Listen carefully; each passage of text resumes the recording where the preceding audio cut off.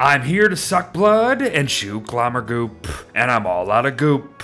But vampire survivors, everyone. A character type that I feel is rare and untapped, and I've really only ever seen one other worth mentioning. Well, at least when it comes to those whose names begins with a W, that is. But I did do some digging on a hunch, and kind of found exactly that. An older, rare vampire survivor just baking in the sun of potential, and I just had to put it out there. So folks, say hello to Wladislaus the Undying. A character created 6 flippin' years ago. He has got some stuff going for him, and plenty that never saw the light of day, unfortunately. And while that's somewhat appropriate for a character that actually hates the light, I can't help but wonder what a modern, refreshed version of Wladislaus would actually look like. Now, Emptiness, the creator of the mod, had some ideas for what to implement, from unique sleeper mechanics, craftable bat caves, and many other vampiric abilities. But don't fret, even what we did get from Emptiness caught my attention, and I hope it does the same for you. So let's get to it. And as always, we begin with his basic stats here. Wladislaus rests at 150 hunger, 200 sanity, and 125 health respectively, rendering him pretty darn average across the board, minus that frail health of course. Thing is, however, that 200 sanity will also not be lasting long either,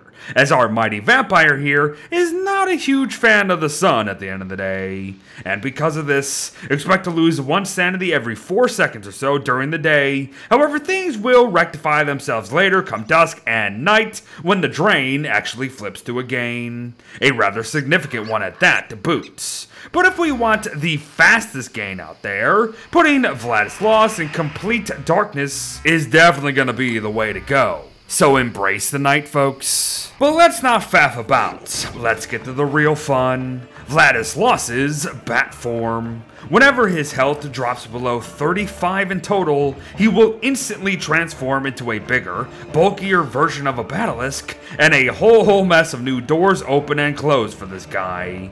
For one thing, we can fly now, and he's much faster while doing so take advantage. For another, however, an entirely new stat of his comes into play, known as Bloodlust.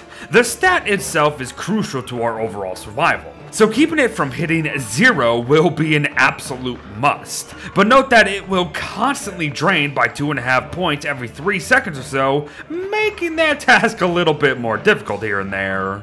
But what actually happens when it hits 0, you ask? Well, let's just say that Wladislaus the Undying becomes very much Wladislaus the Instantly Dead. Not great. Not great at all. Thankfully, however, we do have options to prevent that from happening, like killing any mobs we can, eating insects, eating meats, etc.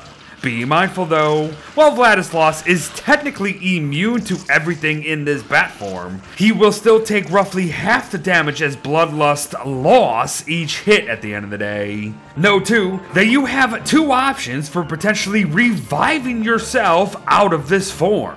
Either fly around eating all sorts of insects and meat like butterflies, fireflies even, and especially monster meats at the end of the day, as it seems to be his favorite for a basic revival. But going for survival as soon as possible like this is only gonna result in the return of some decent stat levels for you, but it will still skip the day, so that could be useful. But if I were you, I would first try to kill a bunch of mobs and then choose to revive yourself with maximum Bloodlust, because then you will revive with maximum stats across the board. Hence why he is called the Undying, everyone. It's pretty neat stuff. But before we run down some of his other perks, one last bat mention would be that spiders are completely neutral to the bat form, while pigmen are not. And why is there such specifics there, and not just a full sweep of monsters versus just other mobs? I don't know. We'd have to ask Emptiness what they were thinking 6 dang years ago. But I also lied to you folks, that wasn't actually the last mention of bats. For you see, Wladislaus himself is a friend to basilisks and vice versa,